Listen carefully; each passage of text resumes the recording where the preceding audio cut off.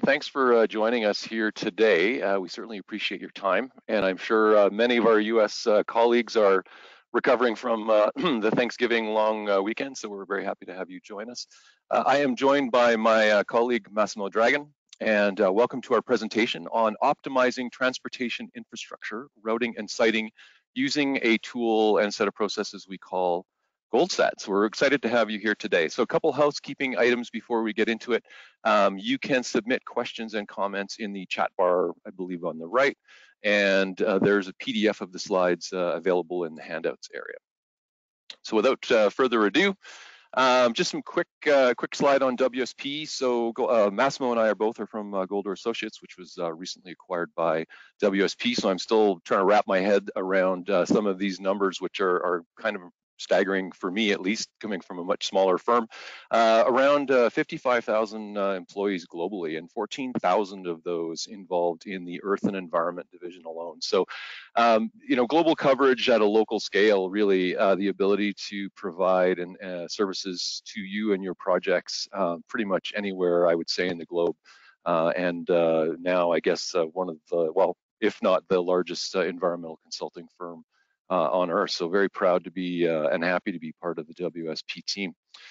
As I mentioned, my name's Kevin Seal. I'm based out of Calgary, Alberta, Canada here. I've been involved in environmental consulting and focusing on routing and siting for the last 30 years or so.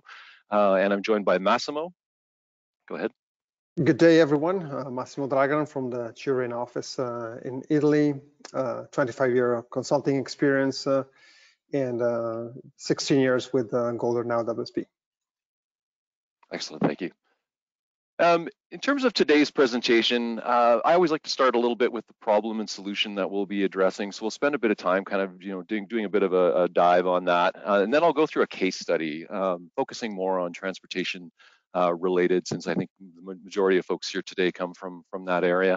So we'll do a bit of a case study. I'll hand it over to Massimo. Massimo will walk you through options analysis. We'll do a quick wrap up, and we'll try to have about 20 minutes or so for Q&A. But as I mentioned, if there are questions that you have through the course, please feel free to put those in the chat bar, and we'll be happy to answer them at the end.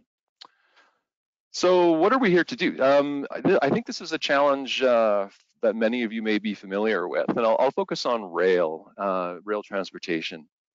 And essentially the problem is you want to site a rail right of way, or you have infrastructure that you want to develop, greenfield. It may be through industrial areas or through communities or through rural areas, but it typically starts with identifying your start and end points. And traditionally, what engineers have done in the past is, almost taken a ruler to the map kind of thing, and found the shortest path of most suitable terrain, primarily driven by engineering and technical considerations, to connect those 2 points. And that certainly has worked through history, but the challenge we have now is that the landscape is very cluttered with all this other stuff. So we have the social environment. We have, where are people? Where are they living? What are they doing? Where are they engaging in industrial or economic activities?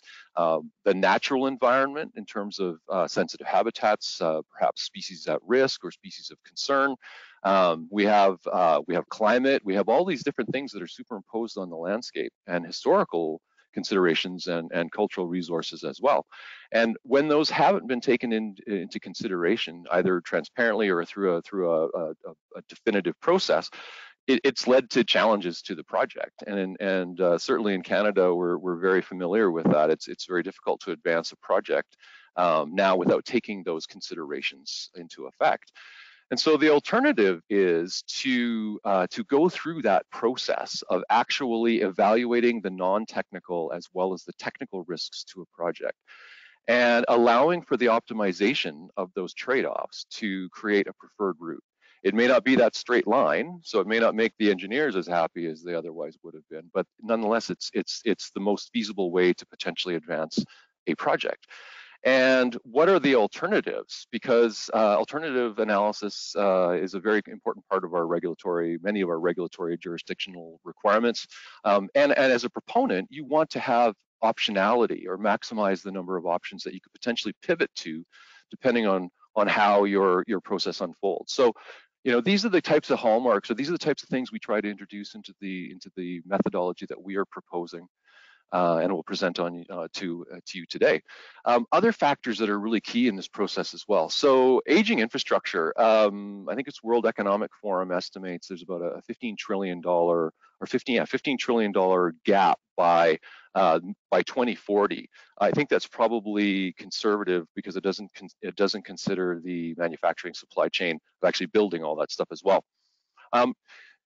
The other challenge is you have to maintain and operate that infrastructure while you are transitioning or building whatever the new replacement will be.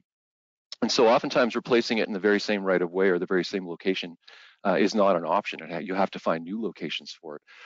As I mentioned, incorporating the need to incorporate that multifaceted trade-off component of projects. Often driven by regulatory or jurisdictional processes, and again, number of requirements which need to be made there in terms of engagement and be doing that in a meaningful way, and then showing how environmental, social, and technical, so ESG, environmental sustainability governance criteria, were considered in a project. I think these things are essential now for obtaining social license, or what many people are calling social privilege, the privilege to construct and operate and own that project.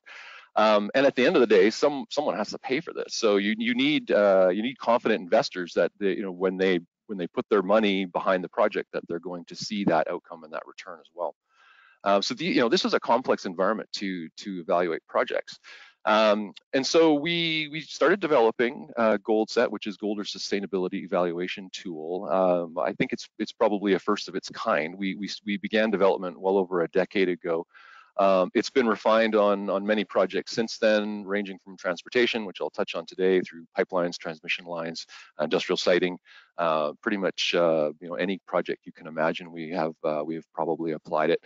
You can visit the tool. It's currently undergoing a number of different IT gymnastics as we transition to WSP, but you can visit the GoldSET link at golder.com/GoldSET. You can be introduced to the tool there. There's three main modules in GoldSET, and we'll spend a bit of time on the siting and routing module today. This is really designed to optimize project infrastructure location. So it's driven by spatial information. And luckily in North America and Europe and many places in the world, we have an abundance of spatial information, between Earth orbiting satellites and decades of data measurement and whatnot. Provincial, state, federal levels of publicly available information are readily available. But the information in and of itself doesn't have any meaning. So we have to unpack that data and turn it into layers and then attach meaning to each of those layers. And that's really the process of how we go through this work underlying GoldSET. The intention is to define a perspective of suitability. So what would be the most suitable and shortest path or most optimal location for that infrastructure on the landscape, based on that multi-criteria framework. So how do we do that? A couple little examples there. For example, wetlands, they're important from an environmental perspective for ecological services. They may also have a human value as well. It's a constraint. We probably don't want to build on it in most cases.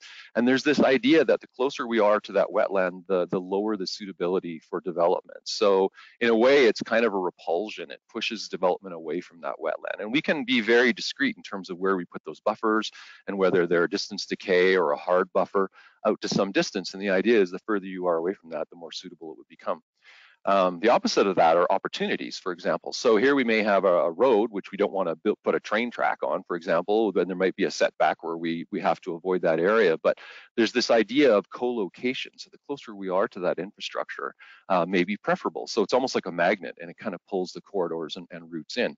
And the further you are away from that, the lower the suitability. And you can imagine if you layer or stack all of these different components of data, social, environmental, technical considerations, we in a very nuanced way deal with trade-offs, because in some aspects you may want to be near something from a technical consideration, but from a social perspective you may want to put it away. So those two may cancel each other. So we can make it very explicit and descriptive in terms of how we deal with the trade-offs that every project has to incorporate in terms of its development.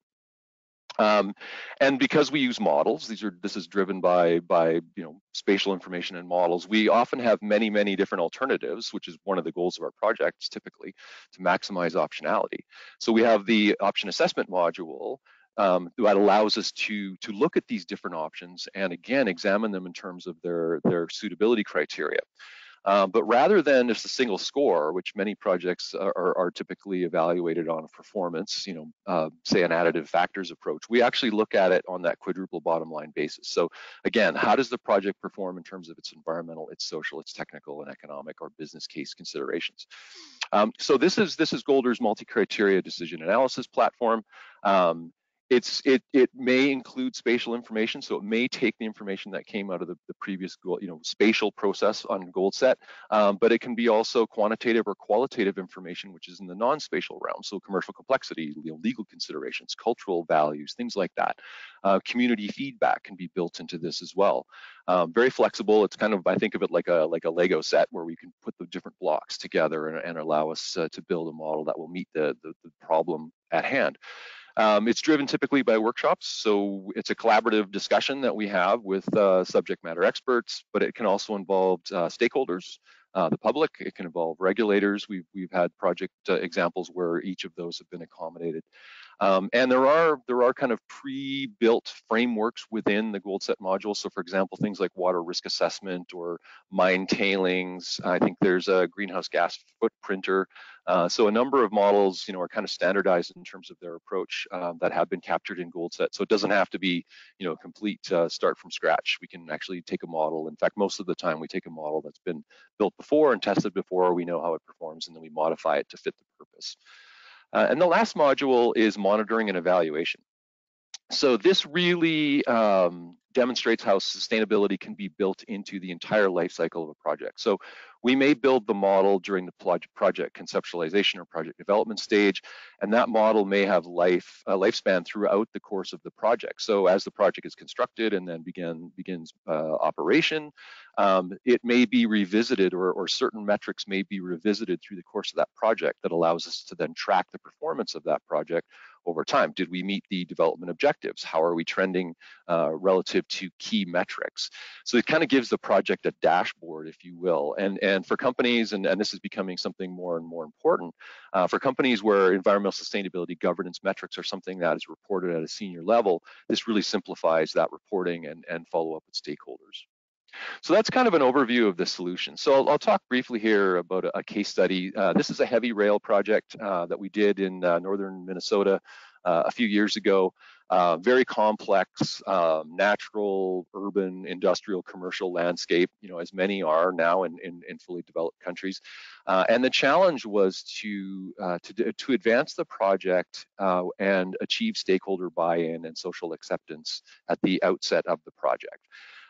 We really wanted to reduce or minimize any negative effects on people, on the economy, and on the environment. But at the end of the day, it had to be lowest cost. Otherwise, no one would want to invest in it, and obviously it wouldn't be suitable or feasible to actually operate it. There was actually different business cases which had to be built into the model in terms of connection points that represented different mixes of customers. So there's kind of a market access component to this, strategically, that was built into the model as well. And at the end of the day, it had to meet U.S. transportation and regulatory approval processes as well, which I am not an expert on, but we had those folks in our team. Other considerations that made this, I think, kind of an interesting example is stakeholders were actually involved from the start. So, when Massimo and I became involved in the project, we were happy to find that there was actually the municipalities and stakeholders involved in the initial decision workshop that we hosted. So we had interest groups, we had municipalities. The stakeholders were part of the discussion around how this project would be developed. So their voice was heard at a very early stage in this project. I've already mentioned incorporation of non-technical risks of the environmental, social, and technical, along with the technical. Another advancement on this particular project is we developed what we call the grade tool. And this is essentially allowing the software to see the landscape through the eyes of a train. And if you know heavy rail, and I'm sure many of you do, there's really very subtle terrain changes that heavy rail can accommodate. So I think 2 or 3% max. Any steeper in the trains can't manage that. So what we did was we developed a tool that really allowed us to sort of look at the trend of the landscape to minimize changes in topography and incorporate that third dimension of terrain into the consideration of routes, which was very beneficial for the project, because anything that we produced, we were pretty confident from an engineering perspective, the cut and fill balance was actually going to work out. And as I mentioned, meeting the regulatory processes. This project, like many we were involved in, actually had an initial route which a third party developed, so we were not part of that. And this initial route had actually been released in the public realm, and at a very early stage of development, and there was some resistance to it. There were some concerns that was the concerns that were being generated from certain communities and groups. So the question was, is this a good route, or are there other potentially more suitable alternatives that could be considered as part of that process? So just very high level, what is this landscape? So again, northern Minnesota, you can see there's large water bodies here. There's wetlands kind of everywhere, very complex. There's lots of mining operations and other commercial operations. There's power generation. There's interstate highways. There's an urban center kind of in the lower center portion of it. So very complex environment. When we started the work, so as I mentioned, we obtained the spatial information and we start unpacking it and giving it meaning.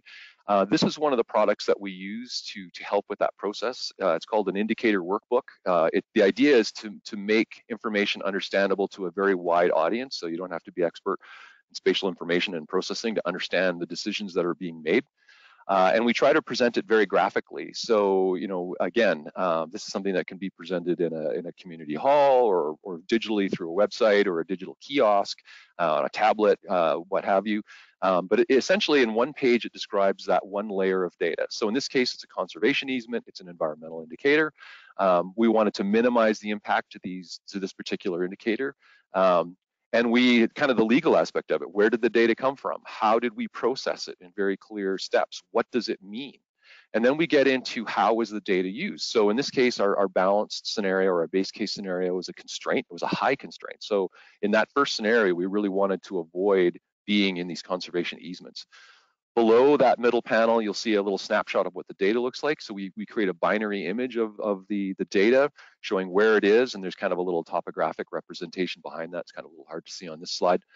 And then we have scenarios, and I'll speak to scenarios in a bit, but we actually do 3 different what-if scenarios around this layer as well. So we have an environmental scenario, which increases the constraint level of certain environmental components, and so it pushes it away from new environmental disturbance. And in this case, we treated it same as our balance, as a high constraint. Same socially, so these are important areas from a social perspective. But from a technical perspective, there was really no reason why you couldn't, put a train right away through those areas. So it was still considered a constraint, but it was slightly diminished to a moderate constraint. So we use very simple language, very simple graphics to explain what the data is. And this product, we actually use it during the workshop, and it actually speaks directly to our software, so there's no data error issues as we translate that over, and then we process the information to actually tell us what the result is. Here's an example of a wetland. In this case, again, it was typically considered a constraint, but from a technical perspective, it could be mitigated from engineering design. And so we had a special class of indicator called a background indicator. So this is neutral. It has no influence in terms of the routing, but we quantify how much we have impinged on this particular indicator. Examples of technical indicators. So these are from an engineering perspective. So as you'll see, these are opportunities. So the color scheme changes to green. And so being near other linear infrastructure is a design consideration. We try to take advantage of that when we can. So in most cases, it was considered a moderate to high opportunity, so we want to be close to it. Same with pipelines. Recreational areas, the social indicators, these are areas that are important for people. In most cases, a constraint, but again, from a technical perspective, there's no reason why you can't put a train route or right of way through a recreational area. So, hopefully, I won't go into too many more details there, but hopefully you can kind of see how we structure the data in terms of these different layers and how that ultimately allows us to look at trade-offs and different what-if scenarios. So when you look at the landscape through the lens of suitability, this is an example of our balanced surface. So now the landscape has different features that become visible to you that you normally wouldn't be able to see because they're actually hidden in the data. So this is a heat map. High suitability are shades of green. Very low suitability or high constraint are illustrated by the red shades, and then anything that's kind of in that yellow mid shades, that's kind of in the middle of the pack. And then anything that's white is in a full exclusion or no-go area for legal or for fatal flaw reasons. So when we overlaid the initial third-party route over that view of the landscape, we were able to identify some concerns. So it went through those conservation easements. It went through active mining operations, which everyone said we shouldn't go through those because they're highly impactful for businesses and other industrial activities. So this was a challenged route from that perspective. We also identified pinch points, so a narrowing of options, if you will, where to avoid it, you may have to go quite a ways around it unless you're willing to deal with that very high constraint environment from an engineering design perspective, and friction points as well. So where there may be areas where certain communities or certain groups may have concerns about where that route is based on the information that we were able to represent. So that's a very different view of the landscape. And I mentioned scenarios.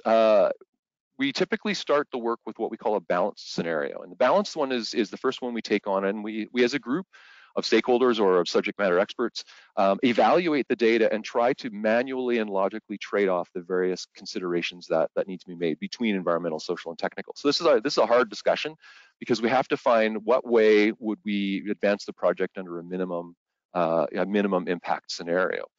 But it's a really important scenario to have because once we have that as kind of the middle ground, we can nudge the model in different directions to really allow us to do some what if or some sensitivity testing on it.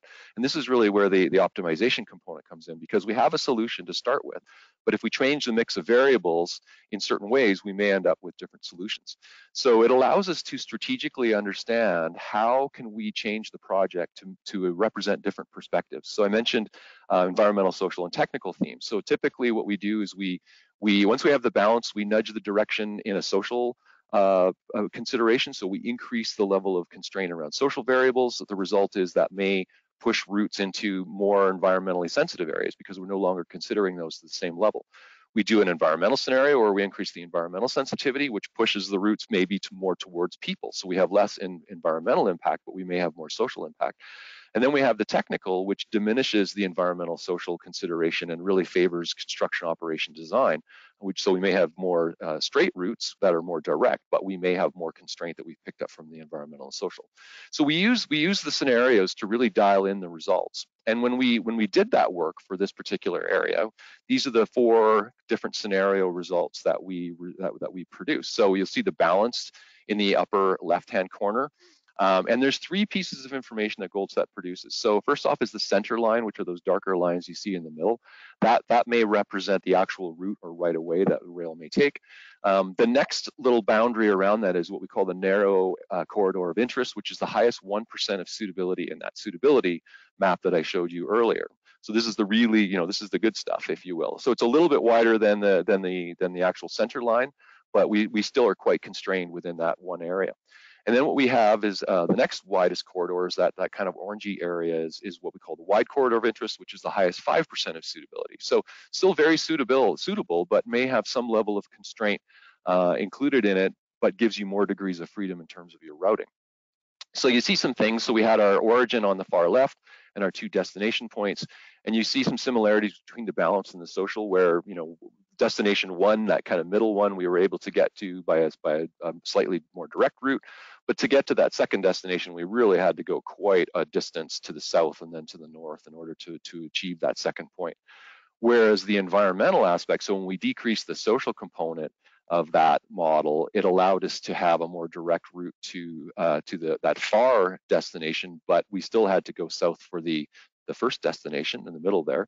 And then the technical solution is more direct, and we were able to link those 2 components together, but there's some really hard bends in there, which from an engineering perspective for rail, that's a challenge. That's something that needs to be addressed. But we were able to demonstrate that there are a number of different suitable options, and we were also able to demonstrate some routes that you probably wouldn't consider because they're just too far. So the ones that go way to the south and then hook around, why would you go that far when other more direct solutions were potentially indicated as a result of that? So here's an example of how we went through that process and how we were able to demonstrate more options under consideration for the project, which was a benefit. This is the last slide I have on the case study. This is another product we produced called the metrics workbook, which is really a dashboard of all the results in a very simple kind of one-page format. So again, all 4 scenarios: the balanced, environmental, social, technical, the length, because length is an important consideration for rail. It costs, for every yard of rail you add, there's an additional incremental cost. We included the options to both destination 1 and destination 2. I'm just providing destination 1. And it provides a graphical view, which is suitable for, again, putting it in that public realm through websites or at an open house of what did the project avoid and what couldn't it avoid. So it ties into the environmental or social impact assessment process because we're able to identify residual impacts. Every project has residual effects. You can't avoid everything. So the constraint represented by these red bars: high constraint, moderate, and low constraint. And then the opportunities, again, high, moderate, and low. We can see in a percentage or area component how much was left over in the project. So these would be the effects you would have to mitigate in terms of the impact assessment process. And the net benefits are the ones that you can essentially describe as being net beneficial to the project. So they're environmental positives. So again, this is something you can put out in that public realm, and it allows us to iterate. So when we make decisions, we look at our initial assumptions, we look at the results, and we look at the dashboard, and we ask ourselves, well, is there something we need to change, or could we do different? And it becomes an iterative process as we go through that, as we refine and optimize that final result. So that's all I had on this case study. So I will turn it over to Massimo. Thank you, Kev. The next section of this presentation is to go through the other 2 modules, and we're going to spend a bit more time on the options analysis. This was designed to provide teams, stakeholders, and subject matter experts with a platform where you could perform multi-criteria decision analysis. So in the life cycle of the process that Kevin described earlier on, this could be the next logical step after you've completed a siting or a routing exercise, or it can be a standalone module that is used in case you already have options on the table and you want to compare them in terms of their performance on the 3 or 4 dimensions that we typically use. Let's move forward, Kev, please. This slide provides an overview of the process. So regardless of how you got to a set of options, essentially this is where the options analysis module will start. So the first exercise that is performed is to review the set of options available and then decide which ones are feasible. So is there any residual fatal flaw condition that wouldn't allow you to move forward with one of the identified options? Once you have your set of alternatives that you want to evaluate, you would then be using one of the modules that are built into the option analysis module, or create a custom one, and essentially have your suite of indicators that will be used to benchmark and compare those options. And they can be organized in 4 dimensions: environmental, social, economic, and technical. Or sometimes you would combine the economic and technical dimension and have a triple bottom line type of evaluation. The outcome of the process is to allow you to have a comparison that can be done either at high level on the dimensions of the analysis, or that you can drill down into more details and have a detailed evaluation of the performance of each of the options on the entire set of criteria. The tool is available and enabled as a web platform, and it's been designed to follow the logical flow of a typical multi-criteria decision analysis, where you start by pulling your options, defining what is the library of indicators that you want to use, then go through the exercise of assigning a relative importance to the criteria, so the weighting exercise. You would then use the tool to either import or enter quantitative and qualitative information that will characterize the options, and then you would move into the next stage that we call the interpretation stage, where you would be essentially be able to compare the performance of the options that you have selected for this project. Further steps would allow you to characterize the different options. So this infographic that we've produced essentially gives you the performance of each of the indicator or the themes that were used to characterize, in this case, 3 options. So you're able to provide your audience or use it as a decision analyst to actually see the performance in all the criteria and dimensions that you've used, as well as have a more combined and synthetic view of the outcome. So in this case, the option that satisfies in a more balanced way all the different dimension is the option 3As, and we are always aiming at having options that are performing ideally well on each of the dimensions, so that the robustness and the reliability of that solution will satisfy all the 4 dimensions in the analysis. Once you have done an initial assessment, you can also dig deeper into the underlying reason that differentiate one option from another one. So sometimes we do an influencers analysis where we provide evidence of which are the key indicators that allow you to differentiate one or multiple options. So that this gives you an additional level of information of which are the main drivers that will favor a specific option. Next one, please. In terms of the next stages, typically you would have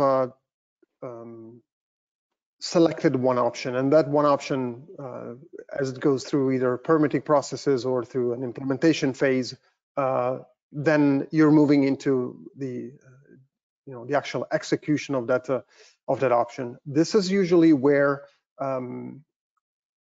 additional criteria would be very relevant during the life cycle of the project. So you would want to verify that your assumption that probably drove your initial analysis are also proven true during the construction or the execution phase of the project, and later on in the monitoring of the operation of that facility or of that infrastructure.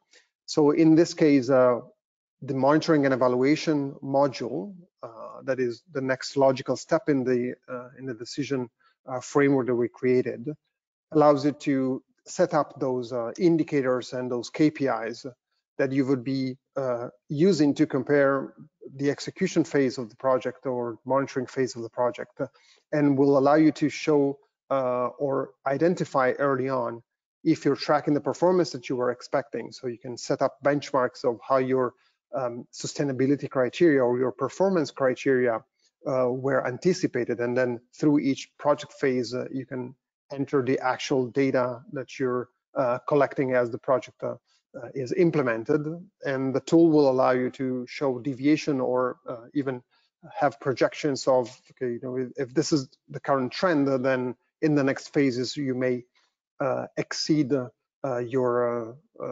benchmarks that you had identified earlier on.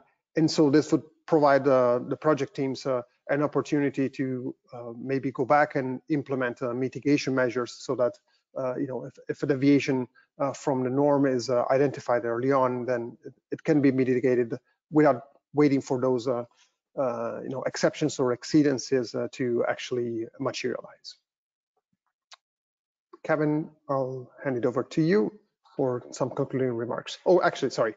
The final consideration is on communicating the options effectively. And so you've probably seen we do an extensive use of infographics throughout the process.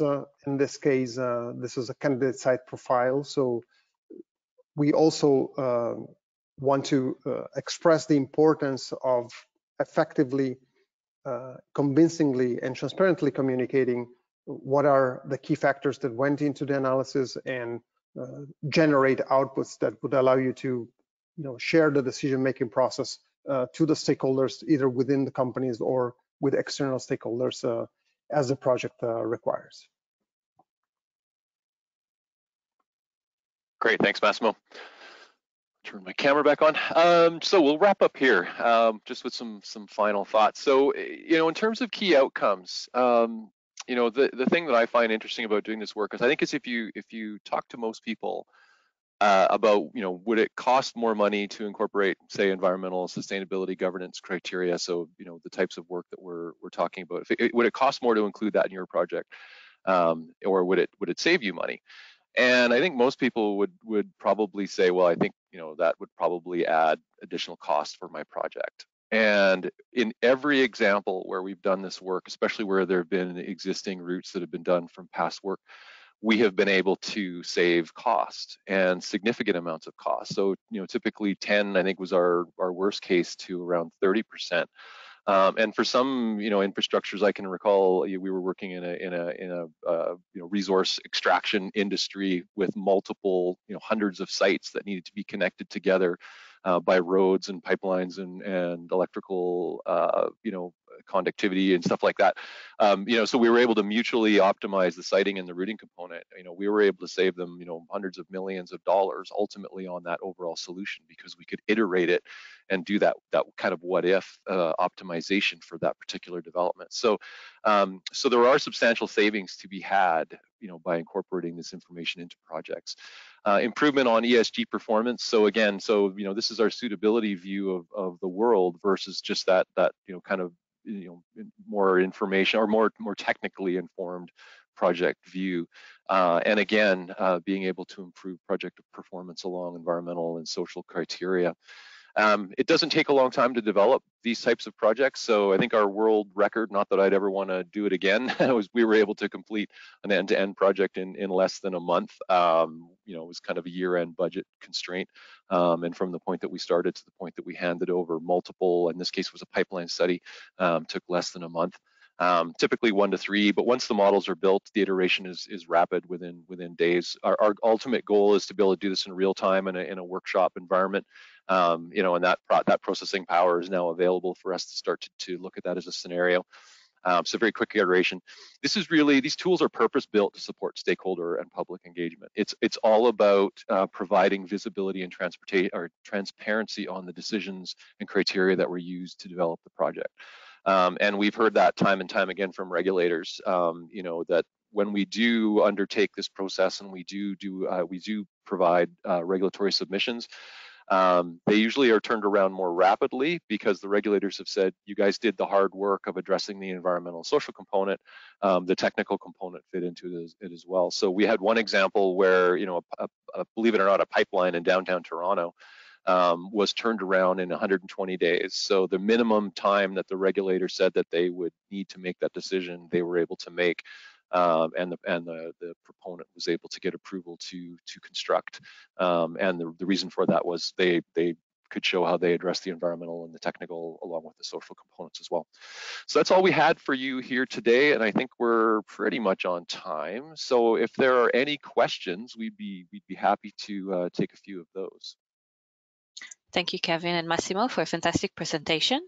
So before moving into the Q&A period, I would like to remind attendees to enter your questions in the question box on the GoToWebinar platform, and also you can download the PDF version of this presentation from the handout box on the dashboard. We start with the first question. Does GoldSET work with digital twin technology?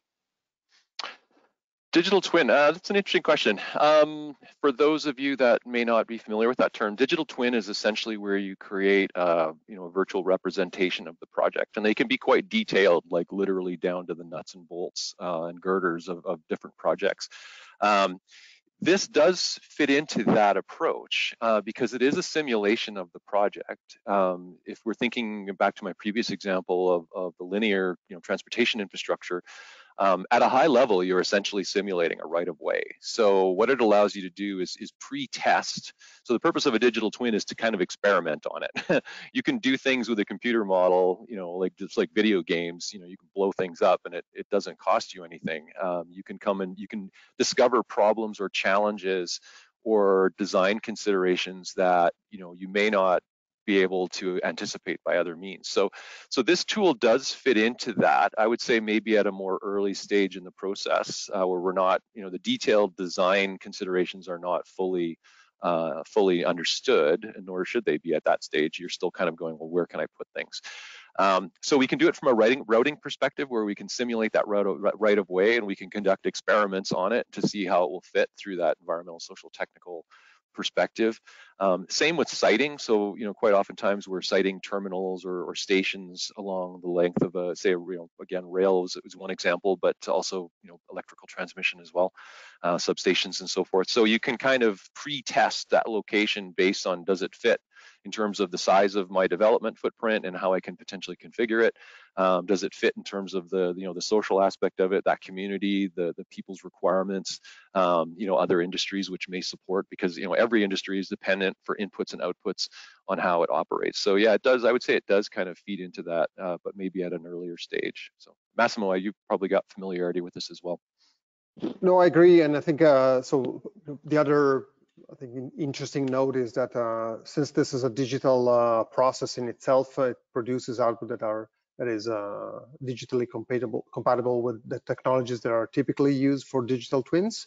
And part of our deliverable is actually the digital expression of the selected site and all the information that went into it. So I think it's also a great starting point for the stages that typically are followed when developing digital twins. Fantastic, thank you. Can you combine siting with routing analysis as well as option assessment? Yeah, this would be the hat trick, all three combined in one. And we have done projects exactly of that sort, and it typically starts with the siting component, because you need to figure out where stations go first. So where are my start and end points, and what are the pieces I need to connect in between? So transportation often encounters this when they're, particularly rail, when there's points that need to be, addressed from a station perspective, but also transmission as well. So we figure out the optimum locations for where stations are, and then we begin to look at the optimal routes that will connect those. But there's also some iteration in that process as well. So for example, if we may have really, really good sites, but if we are going to route a train, railway or any of those kinds of things to it, we may have to go a long way around to get to those points. So if we can change the terminal locations that might result in more optimal routes, then we sometimes look at that as well. So there's kind of a mutual optimization that goes back and forth on that. And you can imagine you generate a lot of options. I think, there was an example in northern BC, northern British Columbia here in Canada, where we did a 1,000-kilometer long pipeline route. And it had 72 different combinations of start and end and interconnection points. So that's 72,000 kilometers of pipeline we were modeling. And then instead of creating a route, it created a network, which was kind of interesting. So then we had to figure out, through a process of fatal flaw analysis and other types of elimination, narrow that down to what are the most feasible interconnection points and routing points. So it generated a lot of options, and then that's really where that option assessment module that Massimo spoke to really comes in, because models, it's easy. Well, one of the compulsions with models is to look at different versions of it and different types of outcomes, and then to be able to test those against one another to find the best one to optimize it, really. So that's where the option assessment piece really comes in and allows us to find the quote unquote best solutions based on that combination of start, end, and interconnection points. I don't know, Massimo, do you have any thoughts on that? So I think automation was key to allowing to build models that would be either single component, or as the most intricate one would be siting and routing mutually influencing themselves, and then being able to draw some of the data into the options analysis and then add the additional criteria as required. So a lot of the investment that we've done in this decade was on seamlessly evolving the code to allow us to do quick turnarounds in terms of the number of scenarios that we would be generating, as well as the interoperability between the different modules, so that that doesn't become an obstacle to experimenting and to evaluating multiple options. And I think optionality has always proven to be a key to success and the robustness of the outcomes of these exercises. Yeah, good question. Thank you. Is the evaluation criteria used to examine project customizable, or is it the tool pulling from set of data points that cannot be easily modified, supplemented, or changed? No, so I think, Kev, if you want, I can go for this. It's actually both strengths we're leveraging. So there's customizability. So you don't need to start with a fixed set of criteria that you cannot change, as well as in the 10 plus years of developing modules in GoldSET. So a module would be, let's say, a reference set of criteria that typically are supported by literature evidence or by regulatory regimes. You never start from scratch. So you always start from essentially leveraging the knowledge that was built into all the projects that we performed, and then you can build on top of it.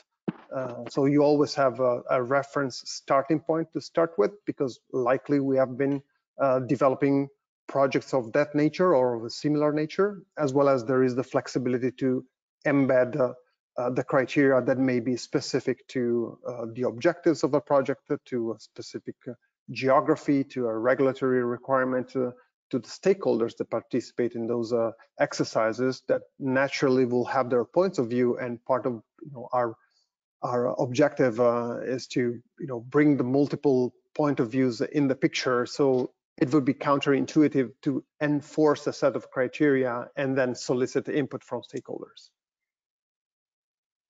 Thank you.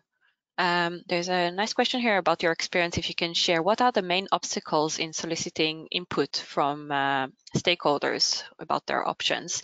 Is there a meeting, a focus group, and how long does it usually take? How many people are involved in this kind of meetings?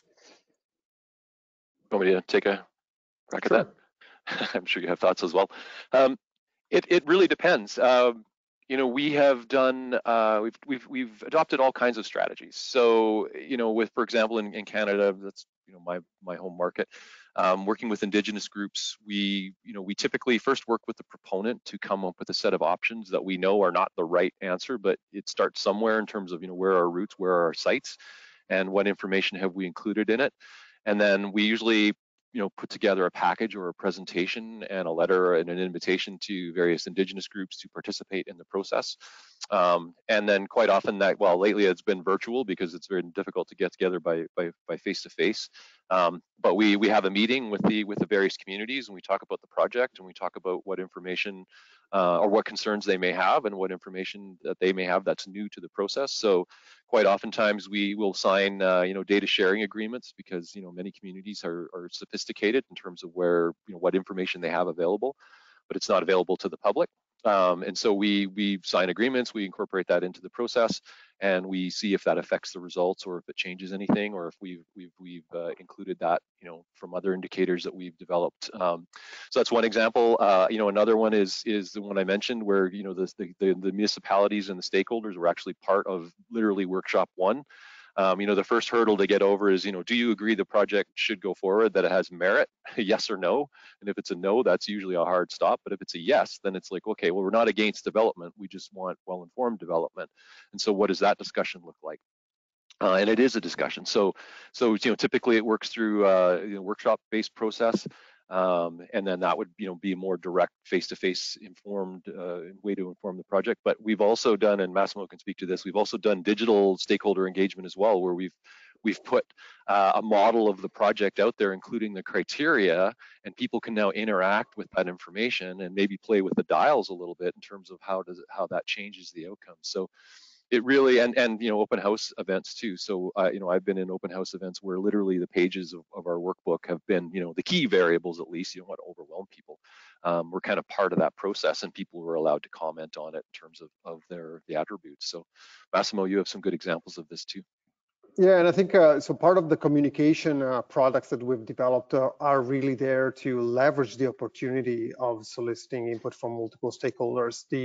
One of the key advantages is that if the project embeds multiple point of views and the input from multiple stakeholders, then from the beginning you have a buy-in of the stakeholders because they have participated in forming that that model or that set of options, or the idea to explore some scenarios. So there's always, so people will never be disconnected to a model that they participated in forming. So I think more than an obstacle, we actually leverage the opportunity of embedding multiple stakeholders' input in different shapes or form, and we use communication tools to make the process accessible, as well as provide easy access to the information, and that will support forming those criteria. Thank you. You mentioned in the presentation optimization. How do you know that you have the best solution? It's a bit of art and a bit of science. That's where sensitivity testing and scenarios are really important, because it does allow you to kind of test those different solutions against one another. And what it usually means are different combinations of trade-offs. So and these trade-offs have to be real. So for example, are you willing to spend more money to create a longer route to go around something in order to achieve a regulatory approval or social license? And this is one we see quite a bit, where the engineers normally, without considering these things, may be inclined to potentially go through those areas. But when you actually bring in that social value, that environmental value component of it, you start to see through that lens that it may be more beneficial at the end of the day to spend more capital to avoid going through those areas. So what does that look like? Well, avoiding something may shorten your regulatory permitting approval by years in some case. So it oftentimes can be the difference between a project going ahead or not going ahead, based on some of the decisions.